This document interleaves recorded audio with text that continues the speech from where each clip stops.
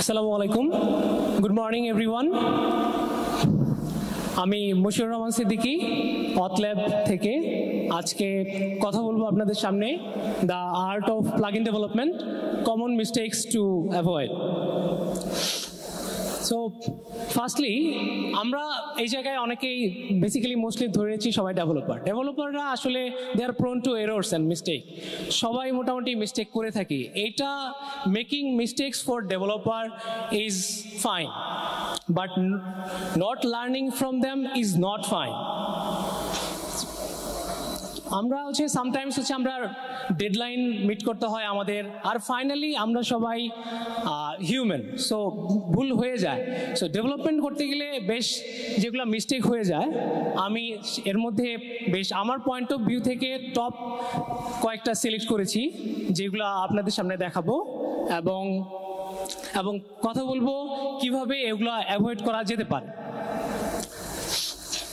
হ্যাঁ, যে আপনি একজন নিউবি হতে পারেন বা একজন যদি প্রফেশনাল হয়ে থাকেন, স্টিল আই বিলিভ যে এই টক শেষে, লাইটনিং টক শেষে আপনারা কিছু না কিছু হয়তো জানতে পারবেন, কিছু ভ্যালুয়েবল টিপস পাবেন যেটাতে which is gonna help your development workflow.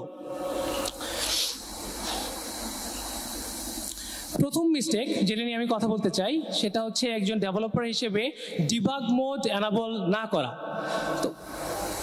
তো এইটা debug mode by default disable থাকে, এটা এনাবল যদি করা হয় তাহলে আমাদের এরর ফাইন্ড আউট করা এবং ক্যাচ করাটা খুবই দ্রুত হয় এবং ফাইনালি আমাদের অনেক বেশি টাইম কম লাগে। তো সবচেয়ে প্রথম যে কাজটা একজন ডেভেলপারের উচিত হবে সেটা হচ্ছে যে প্রথমেই ডিবাগ মোডটা অ্যাক্টিভেট করে ফেলা। বাই ডিফল্ট যেহেতু এটা ডিসেবল থাকে, আমাদেরকে এই প্রথমেই যেটা করতে হবে সেটা হচ্ছে WP কনফিগ ফাইলটা লোকেট করতে হবে এবং সেই জায়গায় এই স্ক্রিনে দেখানো ভেরিয়েবল অনুসারে এগুলা সেট করে ফেলতে হবে। So do this first. আমি এরপরে যে জিনিসটা নিয়ে কথা বলতে চাই সেটা হচ্ছে সিকিউরিটি ইস্যু। ডেভেলপাররা অনেক সময় কোড করার সময় তারা সিকিউরিটির ব্যাপারটা আসলে অনেক সময় কনসিডার করে না, বাট এটা খুবই গুরুত্বপূর্ণ। WordPress tax security issues seriously. বেশ কয়েকটা সেক্টর আছে যে জায়গায় ডেভেলপাররা এই কমন ভুল করে থাকে। তার মধ্যে হচ্ছে ডাটা প্রপারলি স্যানিটাইজ না করা, ভ্যালিডেট না করা, ওয়ার্ডপ্রেস ননস ইউজ না করা, অ্যান্ড একটা সিকিউর কোডিং স্টাইল মেনটেন না করা, এবং কোনো ফাইল এবং ডাটাবেজের জন্য কোনো শক্তিশালী পাসওয়ার্ড ব্যবহার না করা।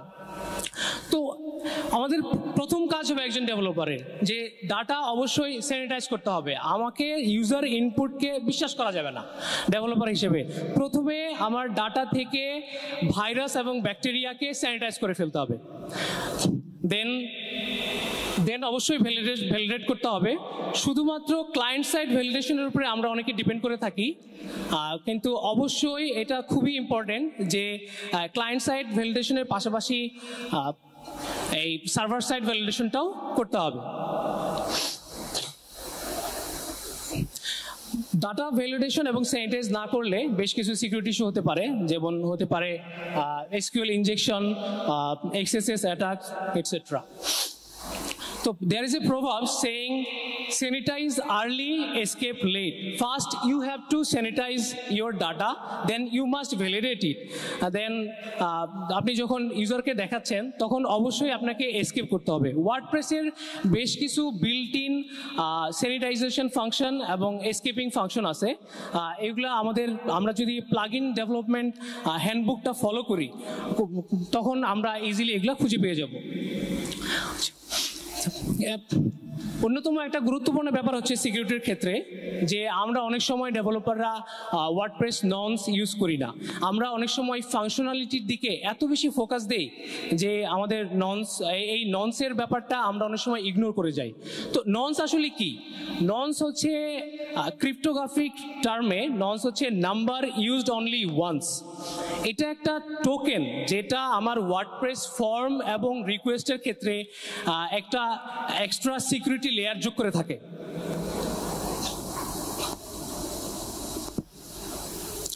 যেটা আমাকে মানে আমার হচ্ছে নন ইউজ করলে যেটা হবে সেটা হচ্ছে যে আমার হচ্ছে ইউজার রিকোয়েস্টগুলা একটা ট্রাস্টওয়ার্দি সোর্স থেকে আসতেছে কিনা সেটা আমরা আইডেন্টিফাই করতে পারবো। আচ্ছা, এই জায়গায় এই ইয়েতে দেখানোর চেষ্টা করা হয়েছে যে একটা ননস কিভাবে জেনারেট করতে হয় এবং আমরা কিভাবে ইউজ করতে পারি। এইখানে আরও কয়েকটা সেভারাল ওয়েজ খুঁজে পাওয়া যাবে যেখানে যেভাবে ননস ইউজ করার কথা বলা হয়েছে আমরা অবশ্যই ননস ইউজ করব, তাতে আমাদের কোড ডেফিনেটলি আরও বেশি সিকিউর হয়ে যাবে। অনেক সময় দেখা যায় আমরা প্লাগইন ডেভেলপ করে ফেলছি, এখন আমার প্লাগইনটা নিশ্চয়ই will not be alone in the market. এই জায়গায় আরও অনেক কম্পিটিটর ডেফিনেটলি থাকবে, অথবা যে আমি প্লাগইন ডেভেলপ করে ফেলছি আমার একটা নির্দিষ্ট ভার্সনের জন্য শুধু কাজ করতেছে, অন্য ভার্সনের জন্য কাজ করতেছে না। এই ব্যাপারটা ডেফিনেটলি মাথায় রাখতে হবে যে কম্পিটিবিলিটি ইস্যু। এই জায়গায় কম্পিটিবিলিটি ইস্যুর ক্ষেত্রে ওয়ার্ডপ্রেস ভার্সন, পিএইচপি ভার্সন এবং আমার প্লাগইনটা অন্যান্য পপুলার প্লাগইনের সাথে কম্পিটিবল কিনা এটা চেক করাটা খুবই জরুরি। তো আমরা যদি লেটেস্ট স্ট্যাটিস্টিক্সটা দেখি তাহলে এই মুহূর্তে ওয়ার্ডপ্রেসের 6.2 ভার্সনটা ইজ কাইন্ডলি ইউজড বাই মোর দেন 50%।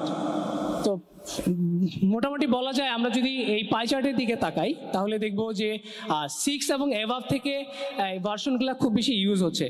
এখন আমরা পিএইচপি ভার্সনে যদি আসি তাহলে দেখব যে পিএইচপি 7.4টা এই মুহূর্তে বেশি ইউজ হচ্ছে এবং 7.4 থেকে কাইন্ড অফ আপার 7+ অ্যাবাভ ভার্সনটা বেশি ইউজ হচ্ছে। আমরা এই ওয়ার্ডপ্রেস ভার্সন এবং পিএইচপি ভার্সনের ইনফরমেশনগুলো অবশ্যই বেঞ্চমার্ক হিসেবে ইউজ করতে পারি প্লাগইন ডেভেলপমেন্টের জন্য। আচ্ছা, আরেকটা কমন একটা মিস্টেক হচ্ছে ডেভেলপাররা যেটা করে থাকে যে অপ্রয়োজনীয় সিএসএস এবং জেএস ফাইলগুলো লোড করে এনকিউ করে ফেলা।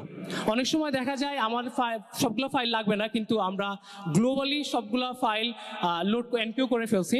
এইটাতে আপনার ওয়েবসাইটের ইউজার এক্সপিরিয়েন্স অবশ্যই বাজে হবে, পেজ দেরিতে লোড হবে। This is not a recommended way.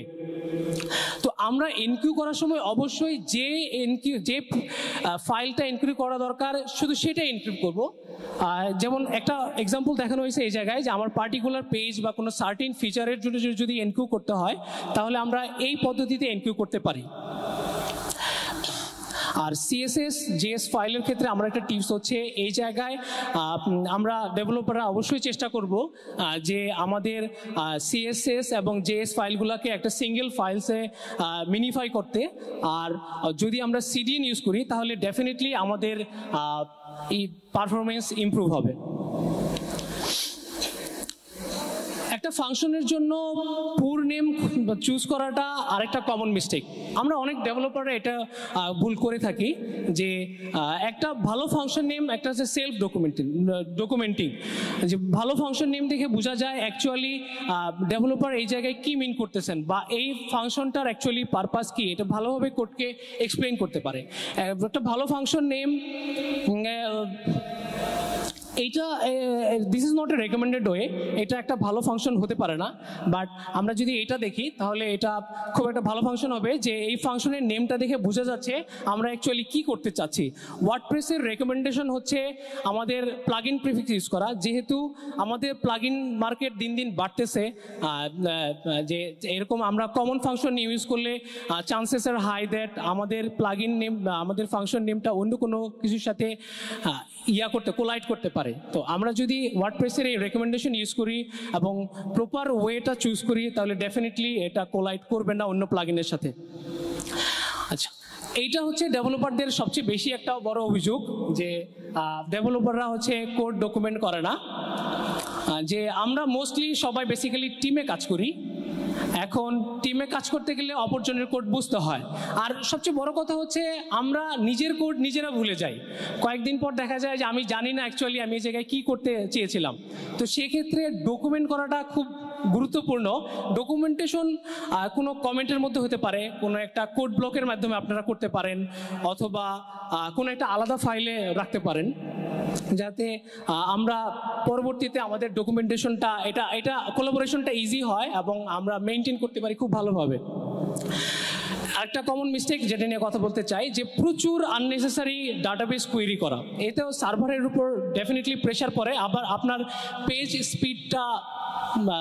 Speed কমে যায়, লোডিং স্পিডটা বেশি হয়। তো অবশ্যই আমাদেরকে ডাটাবেস কোয়েরি যতটা প্রয়োজন, যতটা অপটিমাইজেশন প্রয়োজন করা উচিত। কয়েক ধরনের অপটিমাইজেশন টেকনিক আছে, যেমন আমরা ব্যাচ প্রসেসিং ইউজ করতে পারি, লাইক ক্যাশিং করতে পারি, তাহলে আমাদের ইউজার এক্সপিরিয়েন্স ডেফিনেটলি ইমপ্রুভ হবে এবং পেজ দ্রুত লোড হবে। ফাইনালি যেটা নিয়ে আমাদের অবশ্যই প্লাগইন ডেভেলপমেন্টের ক্ষেত্রে মাথায় রাখতে হবে যে আমরা ওয়ার্ডপ্রেস গাইডলাইন এবং কোডিং স্ট্যান্ডার্ড ফলো করতেছি কিনা। আপনারা সবাই অবশ্যই ওয়ার্ডপ্রেস প্লাগইন ডেভেলপার হ্যান্ডবুকের কথা জানেন। আমাদের অবশ্যই উচিত সবসময় বেস্ট প্র্যাকটিসটা ফলো করা, যে তাতে আমাদের কোডটা সিকিউর হবে, মেইনটেনেবল হবে। আমি সর্বশেষ শেষ করার আগে কয়েকটা ইউজফুল টুলসের কথা বলতে চাই, যে কোয়েরি মনিটর, ডিবাগ বার, টুল kit, RTL tester, user switching, debug log. এই জায়গায় অনেকে হয়তো লারাভেল সাথে খুব বেশি পরিচিত, যে জায়গায় আমাদের ডিবাগ টুল কিট অবশ্যই হেল্প করবে। আর কোয়েরি আমরা কেমন বেশি করছি সেক্ষেত্রে কোয়েরি মনিটর টুলটা আমাদের খুব বেশি হেল্পফুল হতে পারে।